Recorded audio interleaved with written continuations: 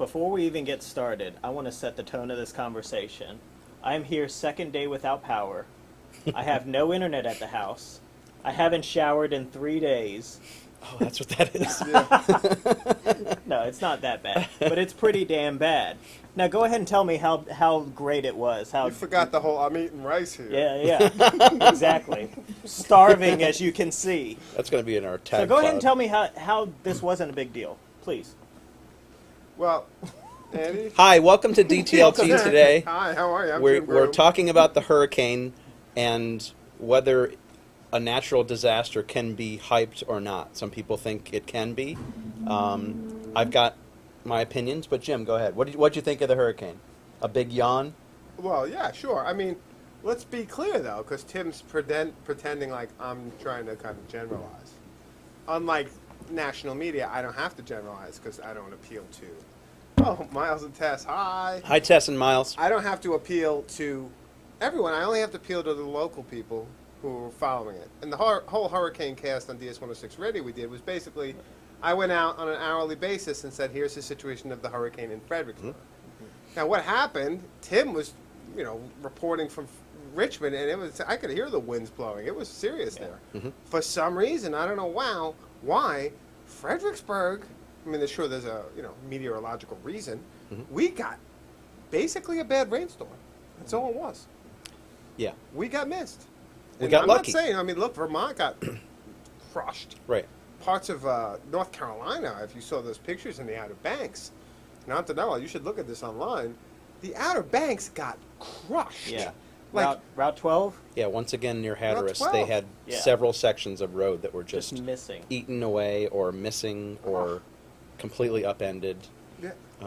And they had, I think it was back in Isabel where they had a new inlet that was created because of the hurricane, and they called it Isabel Inlet. I don't know if that's still the case or not, and I think it's too early to say like what's gotten created and that sort of thing with this particular storm. But there's some amazing pictures out there.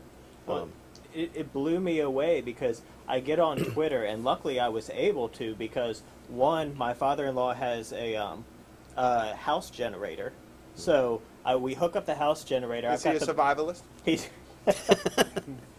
He's a little how would I say? He's a little miserly with the generator. It's sort of like, oh, you've had your shower. It's like you don't need anything else. Does he watch the show? Tractor beam off. Yeah, exactly. He's like Obi-Wan at the tractor. As soon as I found out we could hook the modem to the room that had the power going and everything and have internet, I was like, oh, this is great.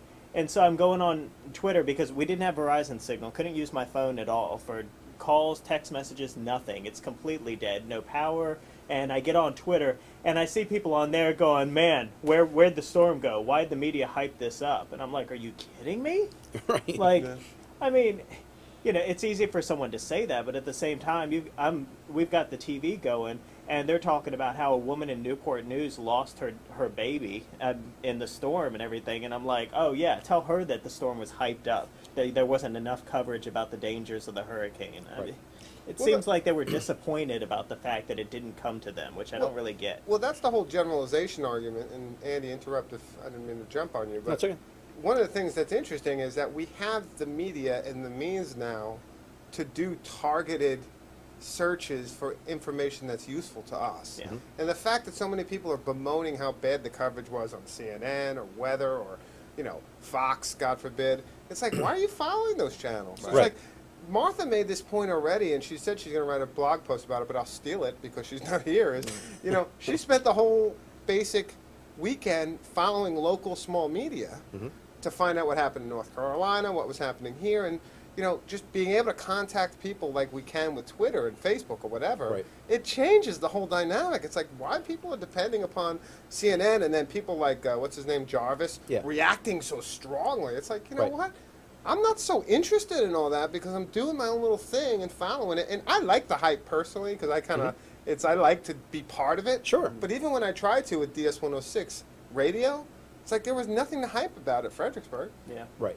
Nothing. Early on, Jeff Jarvis had, I think he used a hashtag storm porn.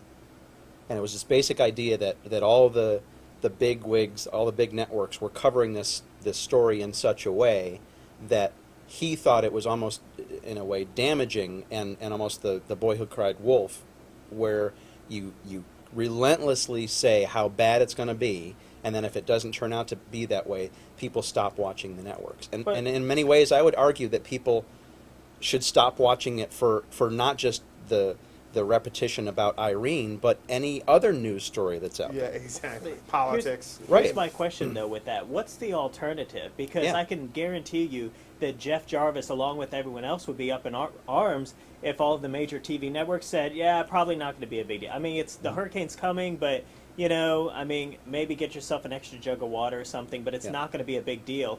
And, I mean, 18 people died, and, you know, and that's not even all the numbers counted yet because they still don't even have access to all the areas where the hurricane hit. And so it's sort of like, what would have been a big deal at this point? Yeah. If this wasn't a big deal, what would have been? And what would have been a good response for the media then if they had just said, yeah, it's probably not going to happen? He talked about the repetition, and here's what I heard repeated over and over. Be prepared, get a kit, stay indoors.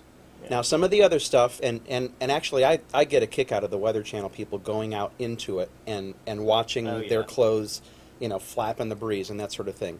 And, you know, I know that they're doing it for an effect, and they're a little sensationalistic when it comes to these storms. But you can also tell that, you know, that's their job that they love. You know, that's the stuff that they really enjoy doing. And so I don't mind watching them do it. The problem that I have is that then every other network has to have their guy out in the wind demonstrating the same thing. And that's the part of Jarvis's point that I agree with, is that there's just too much of that. And why don't we concentrate on the people who cover this stuff really well? Well, and the thing that I think is also a problem is this idea of 24/7 coverage. And I saw this even, you see it all the time with like the headline news networks where they literally do have to run a channel 24/7 and figure out how are they even going to fill it with content. So it's just crap content that they're putting out there. And so they love storms like this because then they've got their content. They'll just keep going back to their weathermen. They'll keep those videos on loop. And I get that. But that seems to become even more of a problem with the local news channels when things like this happen. They feel like, oh, we can't just show Bones, or we can't show Criminal Minds, or any other television show because we need to go to this breaking news content where yet again our reporters out there standing in the rain talking about how it might become bad, maybe. Yeah, and I'm wondering, as I'm watching this coverage, I'm wondering, so what if some other news story, you know, infects the media during this hurricane? You know, how do they gauge what the importance is? What happens if there is, you know, a huge earthquake on the other end of the country? And, you know, how do they balance that? And I wonder if they can even make that decision intelligently. I don't know. And or what if we were able to predict that? What if we were able to say you're going to have a hurricane on this particular date, and it's going to be this magnitude, you know, what would the hype have been? I think a lot of people would have said, well, here's what's going to happen, but there's all this unpredictability that you don't know. And we got lucky with the hurricane. I think that's good news. Yeah. It could have been worse, but it wasn't, and I think we're thankful for that. And one of the things that I also think about is that apparently there were some people who didn't get the message, and I don't want to denigrate any of the people, but you know, there would have been less death if people did stay indoors. I understand that some people need to be out and traveling or got caught out there, but there are people who are wantonly like going out and driving just to be in it.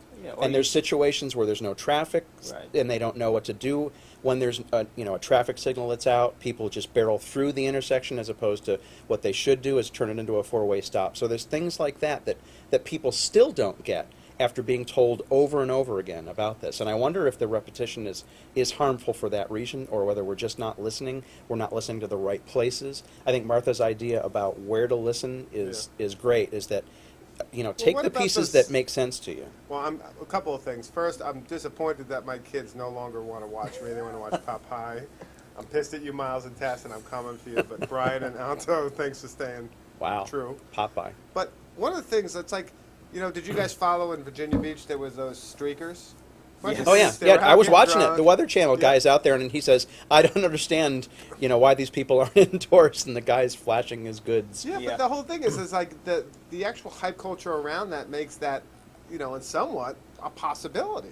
It's like, people are going to get on this thing, and they're doing it. And it's like, the thing I can't stop thinking about in all this is, how does this relate to something like Katrina? Like, think about the hype cycle around Katrina, which I think was relatively small compared to what we had for something like Irene. And is it because Katrina was such a tragedy, and it was? And the questions that don't get brought up is like, you're either stupid for not listening, or you're smart for listening to the news, or maybe something in between. It's like, what about the socioeconomic realities of people who can't do anything? And, we got lucky with Irene for the most part, right? I mean, Vermont got killed. Brian Alexander's up there showing some crazy pictures, so I'm feeling for those people. But, if this was a really devastating storm, and it did devastate beyond, I'm not saying it wasn't, but beyond, like, Tim not being able to take a shower and all his little Western concerns. Like, my first world problems. I mean, there is real situations with this of a kind of structural problem that we can't get out of. And I think, New Orleans is the real lesson in that. It's like, the hype doesn't really save lives, I don't think. And I think what really would save lives is a true kind of FEMA action, and a certain amount of common sense certainly saves lives, but I mean, some of this stuff goes beyond common sense, like how well your house is built, how tight your community is. It's still you have a car. It still becomes this competition. Irene wasn't as big as Isabel, so we're disappointed about that, and I still don't get that. That's ridiculous. We're thankful that Irene wasn't as big as Isabel. I mean, one of the reasons that Isabel was so big is because it went straight over Virginia and headed out towards Lake Erie, so it completely engulfed this area. And I lived also in a different place where I had more trees, but there's a lot more damage, a lot more power outages in Fredericksburg than there was, for this storm, for Irene. Yeah. The other thing, though, is that Irene, all told, I think had as many power outages. They were just in different places. And different places, like in Virginia Beach, like the family that lost their son with a tree that fell on their house, that was a devastating storm to them. And I do have a problem with minimizing it or saying that there's too much hype when it comes to reporting about natural disasters. Yes, there's some silliness, and I would like to get rid of the silliness. I would like to think that our news coverage would be completely, serious and above board when they're trying to inform us. But our news media is not about informing us. That is not their motivation. Their motivation is to hype Irene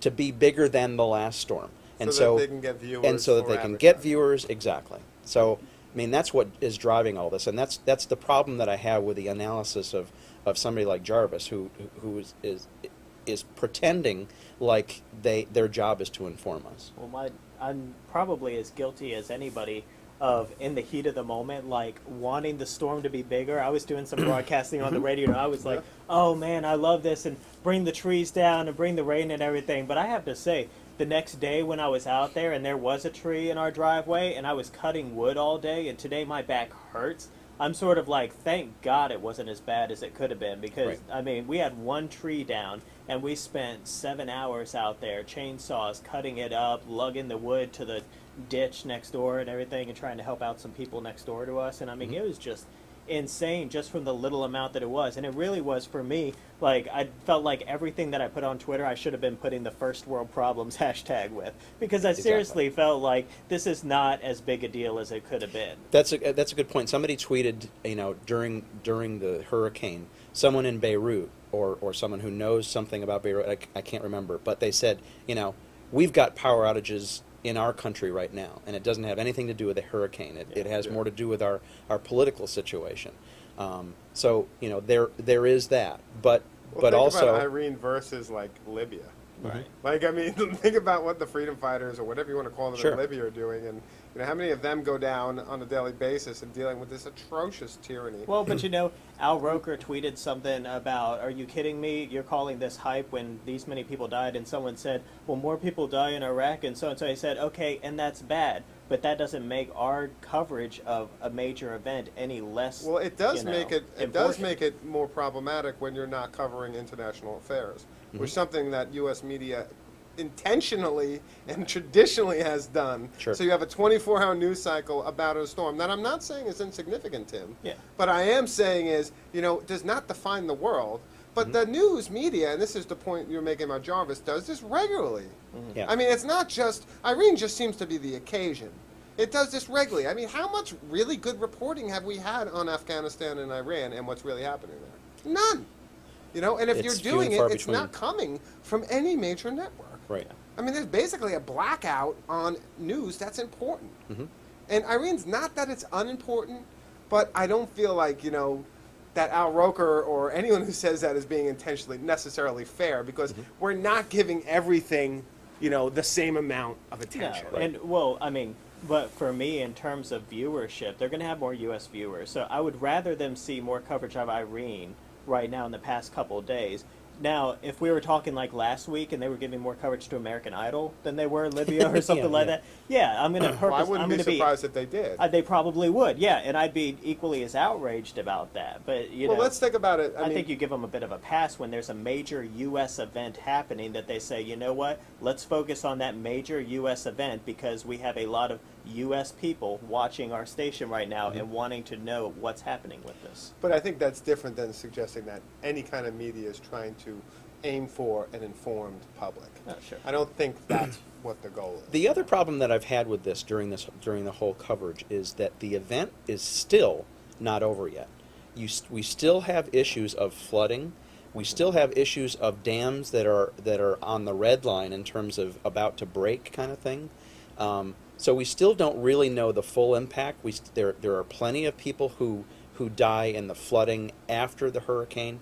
So to say that this has been overhyped and it didn't live up to its potential, we're still not there yet. And I hope that it doesn't live up to that potential. But we've still got a ways to go, and we just kind of need to let this stuff, play itself out. The other point that I wanted to make about Jarvis, and that I do agree, is that his basic, where he leaves this, is to say, news organizations, media in general, need to figure out where the value add comes in. You know, we've got all these small networks that can report out this stuff in this quick and easy manner. Let's take all that, aggregate them, and then figure out where to add to it. They should be doing things like, repeating where the shelters are, repeating what to do in a storm, as opposed to, here we've got some great footage of somebody out in Virginia Beach with the naked guys running behind them. Or this tree just fell down on a power line and here's a fire. That's good information, but somebody else is going to cover that in a better way. Let's stop repeating ourselves. And Jarvis makes a good point there. Well, there's also, you think about 2000, before September 11th, think about the news cycle leading up for the summer of, does you guys remember what the topic was? Right before September 11th changed everything. Summer of the Shark, baby. Summer of the Shark. And that to me is just like exactly what you're saying. Yeah, Jarvis may be saying that's what big news industries need to do. And I mean, it's his kind of maybe ethical call. But frankly, it's not going to happen. Like, they are going to go for the most sensational story, even if it's made up, like the Summer of the Shark. Right. There was no more shark attacks that summer than there are on a regular basis. It just became the news cycle because they needed to exploit. Yep. And that's why I think thinking about localized and smaller news agencies or even people as our kind of correspondents has some value. Now, the problem is, how do you organize that to do some real investigative reporting? There's a lot of things we can't let go of. Yeah. But, I don't think our major media networks, CNN or, Fox or any of them, are in any danger of doing serious investigative reporting. So we can leave that alone and go to something else. I think that's what we need to do is really start to educate people to try to find those best of breed news outlets or ways of getting the news to really truly inform them. Well, and I think citizen journalism is going to become this huge thing here, and the question of it is, how do you aggregate that, and how do you make the good stuff rise to the top and make sure that people see what they need to see for it? Right now, ironically, a lot of people are taking pictures and video and everything, and where are they uploading it? They're putting it on Facebook on these news organizations' websites. They're giving it right back to them, and those news organizations are just saying, okay, as soon as he comes back from this video of our guy standing out there by the ocean, then we'll pull up a couple Facebook pictures of what these people sent us. You don't need the news organization. We can become this media outlet ourselves if we can aggregate it in the right way. Yeah, and that brings up an issue that I think about that almost goes to the corporatization of education. there is this kind of corporatization of newsman or newswoman on the spot. With CNN's I Report, Fox I think has something called You Report. It's this idea that you're taking the citizen journalist and you're making them a star, but you're almost kind of corporatizing that reporting that they're doing when they really could be doing the stuff out on their own, and someone else could be finding it. Do the work for us, Exactly. and we'll just monetize Exactly. and throw some ads on I mean, it. not Right. go back. It's 10 years to the day almost now, and not going to go back to 9/11 again. But the thing that struck me most about September 11th, when I was in New York City and that was happening, is if you turned on the major news networks, that was the only time in my life I can remember there was no advertising. Yeah. And it's like everyone in that kind of job had been hit over the head with a bat. Right. And they all were sitting there looking at you stunned, like they had some real insane news they didn't understand and they couldn't spin yet. Right. They did, but they couldn't spin it yet. Yeah, that's right. And like the Emperor's clothes were laid bare for like 24 hours. It wasn't on the the fancy news. 3D graphics and the cutaway to this or that And it or was whatever. basically also this the is what's time where we happening. saw the emergence, right, of social media as an alternative means to get real information, like where are people? Yep. How do we locate people? Blogs came up as a kind of, that's when they kind of, I mean, if the Iran election is when Twitter came into its being, Yeah. I think it was September 11th where blogs, both as reactions politically, but also as just people out there sharing their insane experiences Sure. or looking for others. I mean, it was this weird kind of moment where that distributed network was far more valuable in a real moment of horror than some centralized talking head who's basically trying to sell you something at the same time of inform you. And the two are often competing. It's not just like the one, just that's why I think Jarvis's view is kind of uninteresting to me. He's like, how come we still make these business models viable? It's like, when the hell were they viable? Yeah, or valuable. Yeah, so I don't know. Maybe Well- that's cynical, but And I'm just saying, it's going to get big. I mean, I already read, with the earthquake that we had, which wasn't a major event on Twitter, I think they said there were 40,000 tweets in the first couple seconds Right. after the event Exactly. happened. So Well, and- things like that are going to be more important. Well, and it was interesting. I use TweetDeck as my Twitter thing, and watching the Irene hashtag go past was it was a blur. Right. And that was interesting because I mean that kind of thing happens with different events. But Yeah. So again, the important is how do you take out from that information what you need to know and Yeah. what we can get information. well, there is from no it. way, which I kind of like. I mean, frankly, I think that's part of the joy of it. I mean, but talking about things we like and don't like, one of our commenters in the chat, Brian, says, I didn't like September 11th. Okay. It's good to do you know want that to someone out there- I'm do you glad want to he's on elaborate record. about that, Brian? Would you like to can we? I'm glad he's on record as being anti 9/11. didn't good. like it. Yeah, not a fan. It was not good. Not a I fan agree. at all. I think that's a pull-out quote. I think we ought to wrap things up here. But I think we've probably gone a little long today. here's hoping, in addition to me having power and internet back tonight, that most people are safe from this thing with Absolutely. Well, more thank important, God. more I mean- important fish to fry. Yeah, frankly, I mean, that's, no one really wants to deal with the... We're, I mean, as a culture right now, we're seduced by apocalypse, Yeah. but we Right. would be probably, we wouldn't know what the hell to do if Oh it yeah, came. we're Yeah. weaklings in this. I mean, that's the thing. Yeah. It's like, good luck. Remember White Noise by Don DeLillo? That novel basically is like there's a cloud of apocalypse that comes over a town, and no one is any use because no one has to do anything anymore. Like Right. no one can explain how a TV works, or how to build one, or a computer, Right. or in that case a refrigerator. It's like we'd be useless in the event of a real apocalypse. Like the only person who would probably survive is Tom Woodward. Yeah, I completely agree. And on that And note, Antonella. I think we should cut it. Tom Antonella. Tom and Good to Antonella. know. And maybe they would get together and they would be the future. Adam and Eve. Wow. A race of superhumans. Yeah. Superhuman Italians. On that note, Yeah. with several notes to leave you on today. Yeah. This was a... DTLT today. Thanks for watching. Taking out.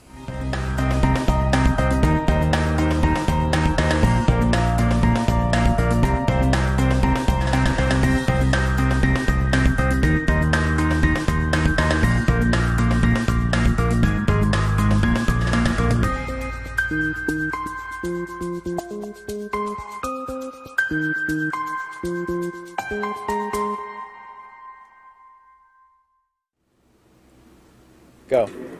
And stay tuned for the mobile learning!